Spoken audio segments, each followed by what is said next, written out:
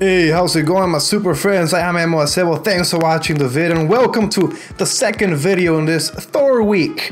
Every day in this week I'm going to be uploading a Thor related video, and today the focus is on the villains. My top 5 Thor villains. They don't necessarily have to be the most powerful, but these are my favorite. Cool stories, cool personalities, and lore. So let's start with number 5, Ares. Man, he's a Greek god. He's a god of war. Ares, a big ass strong dude. He first appeared in the Thor series in issue 129. Of course he was drawn really weird, doesn't look like the Ares we know, but man, he was strong. He often squared off, not only with Thor, but with Hercules. Using the battle axe and the super Olympian durability, this guy is a fucking tank. He can take punches and give them. I mean, Hercules and Thor had to team up to defeat this guy. That's how strong he is. Ares was recruited to Iron Man's side in Civil War, in the comics of course, because his strength and power. He was like Thor and Wolverine combined, man. Super strong guy. He also joined Norman Osborn's Dark Avengers alongside other villains pretending to be heroes like Bullseye and Moonstar pretending to be Miss Marvel. I love a good mythological hero versus another god. I just love that lore, and Ares is a cool, strong motherfucker. But don't put him against Sentry because we know how that's gonna end up.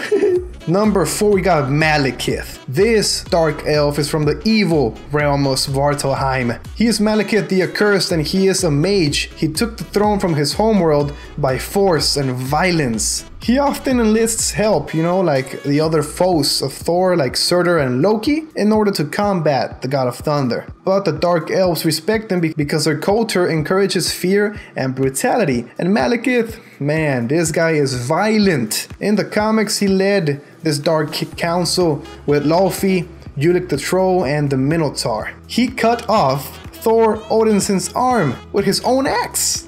This guy is bonkers. And of course, in the MCU, he was portrayed by Christopher Eccleston. His desire for revenge against the Asgardians brought him to the Ether, one of the Infinity Gems. And this guy is just bad news. He's a great leader, he is cunning, he is wise, he's just a really cool villain, and I like it. Number 3, of course, this guy had to be on the list, Loki. What would a list of Thor's greatest villains be without this guy, the trickster god himself, man? And what would Thor be without Loki? I mean, the two have famously been at odds since the beginning. Loki wields the magic and the tricks to combat Thor and his strength. However, this guy is of Frost giant heritage. He descended from Laufey, the giant king, and Loki has taken many forms over the years, including the infamous Lady Loki self and as young child. In the films, he is portrayed by Tom Hiddleston. He is a constant foe of not only Thor but the Avengers as well. I like Loki so much because he uses a lot of trickery, man. Deceit. You can't trust this guy.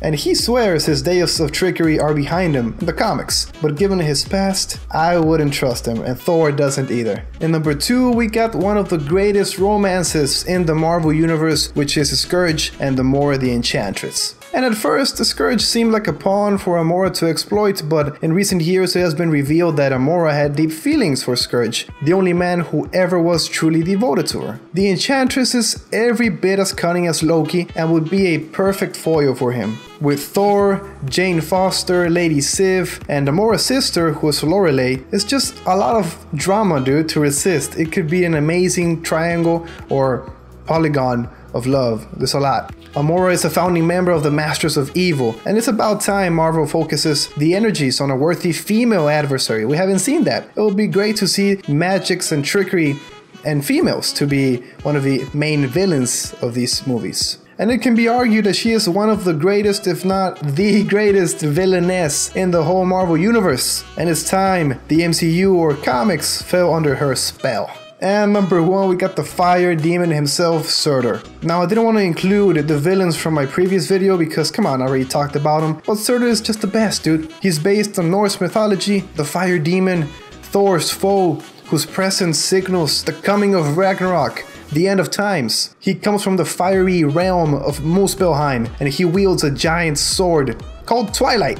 It manipulates energies, opens holes between dimensions. I mean, it was his sword's power that once allowed Loki to transform Thor into a frog for a brief time. and we know his power is increased by the artifact known as the Eternal Flame, which can set the Twilight Sword on fire. He is over 1,000 feet tall, and his weakness is extremely cold temperatures and environments. Also considered one of the oldest beings in the universe, along with the frost giant Ymir. Surtur is crazy OP, man. It takes Odin to be at full power to finish in a standstill, or both of them defeated. That's how strong Surtur is. And I have to give a quick mention, a special shout out to Gore the God Butcher. Again, I mentioned him in my previous video. This guy is just crazy bonkers. He's not on my list because I didn't want to include him, because I talked about him already. But man, he was introduced in 2013, created by Jason Aaron and Esad Ribic. Gore is just vile. He was devoted to the destruction of all gods, an alien serial killer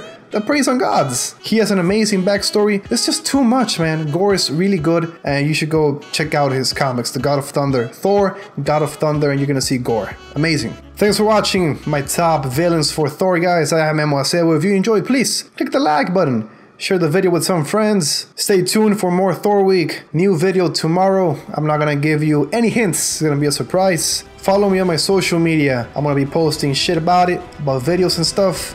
Twitter, Instagram, Memo Acebo. Subscribe to see more. And of course, I'll see you in the next one.